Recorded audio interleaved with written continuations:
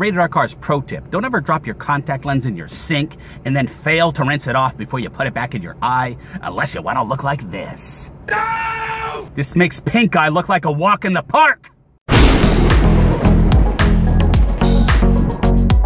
Greetings, Rated R Cars family. I've been working on an epic GT350 video with a guest star of Earl, but my car keeps throwing a hissy fit, so I have to make this video first.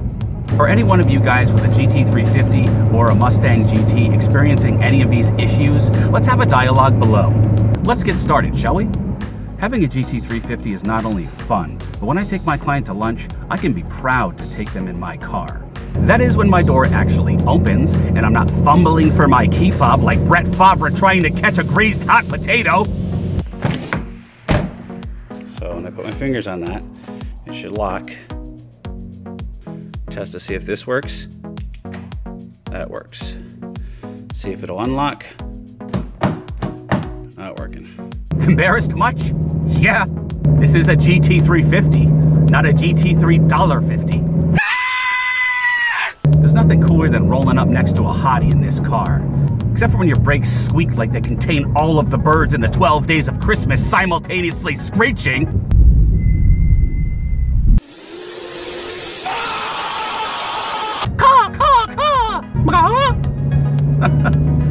Three French hens, shut the hawk up! There's nothing quite like rocking sport mode in a GT350. When it works. Alright, getting a little bit of weird stuff here. Not in reverse. Drive mode. Drive mode selection not available. Weird. It's really a crapshoot with this car. It's hit or miss.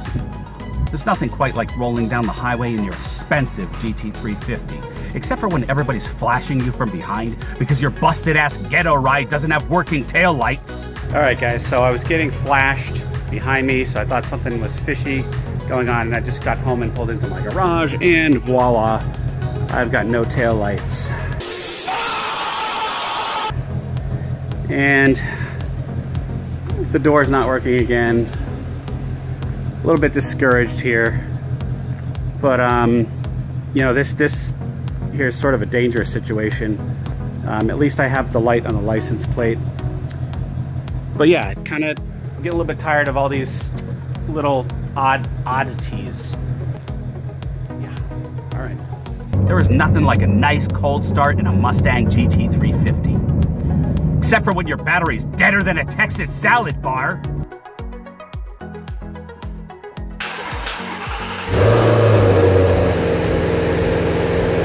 Guy is awesome. It's the one that I was talking about before in the channel.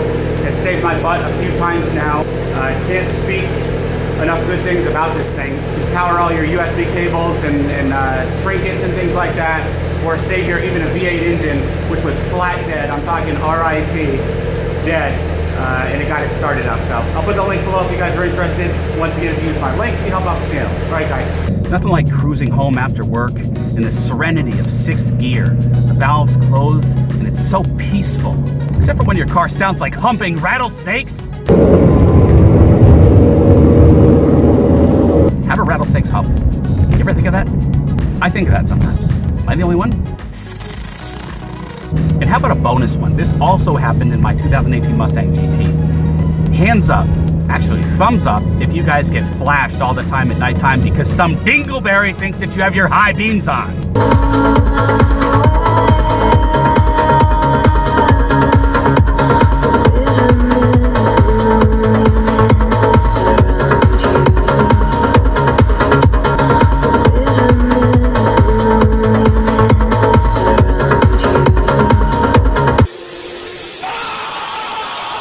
Hey, rest of world.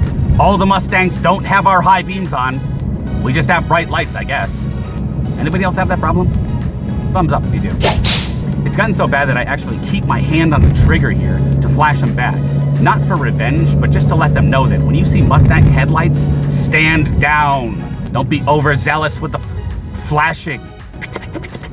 All right, guys, so I hope you enjoyed this. This is actually a set of real problems that I have with the car. Guys, I want the car to work well. I really do. I want to do things to this car. You're going to see a nice performance boost video coming out really soon. My next video, actually, as I said, starring Earl. But aside from that, I don't want to do anything major to the car. I don't even want to install my X-Pipe that's been sitting in my garage forever for fear of losing my warranty when this thing takes a dump in its bed, so to speak. So, yeah, let me know if any of you guys are having these random issues. I'd much rather be making fun videos with Earl, you know, than having these problem videos. So let's get a dialogue going below. What do you guys think? All right, guys, always remember the motto, always be kinder than necessary. See you in the next one. That is when my door actually opens and I'm not fumbling for my key fob like Brett Favre. Favre? How do you pronounce that name? Favre. Favre.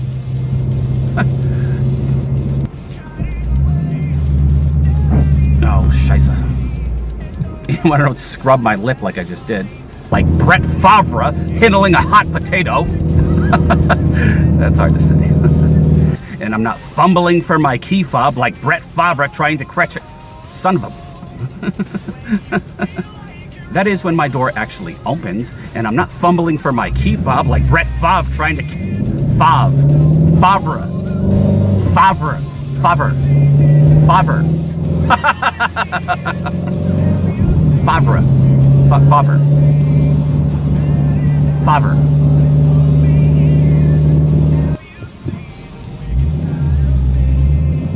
This is a GT350, not a GT150. There's nothing quite like rolling up next to a hottie in this car, except for when your brakes screech like they have all of the birds in 12 Days of Christmas hanging out up in there.